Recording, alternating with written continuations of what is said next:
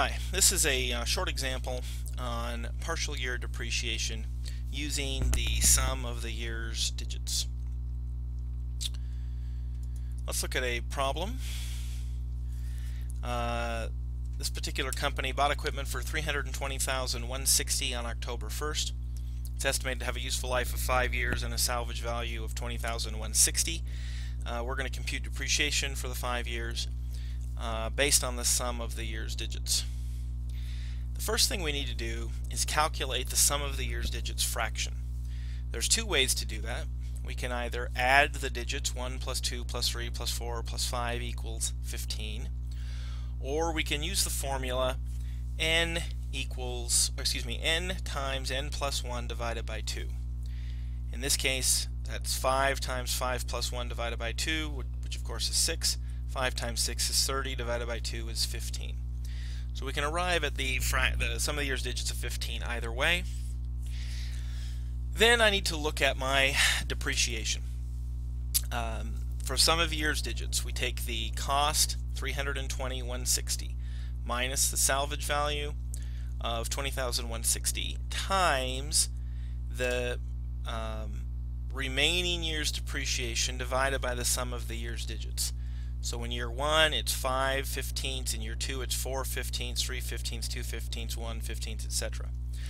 And so what I get is 100,000 of depreciation, 80, 60, 40, 20 for a total depreciation of 300,000.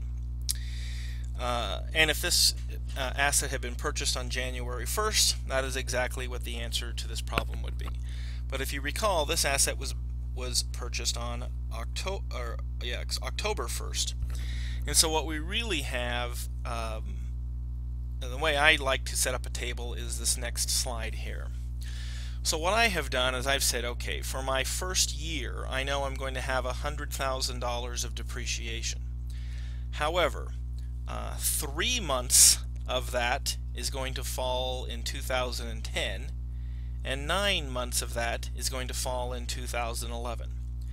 So I take the 100,000 times 3/12 to get 25,000, and then the remainder, or the 100,000 times 9/12 gives me 75,000.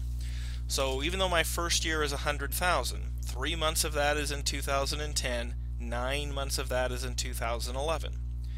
Then I go on to my next year. I know that the next year is 80,000.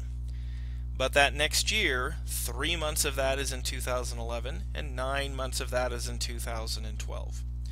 And so I go through that same kind of a process, and then I look to see how much depreciation I would book for the year. In 2010, it would be 25,000. In 2011, it would be 95,000. 75,000 from the rest of year 1, or 9 months of year 1, and 20,000 from 3 months of year 2. And so I would continue on figuring those out, and that's how much depreciation then I would book for each one of the years using the sum of the year's digits in this example. I hope this helps you. This table that I set out like this is something I also do when I do double declining balance.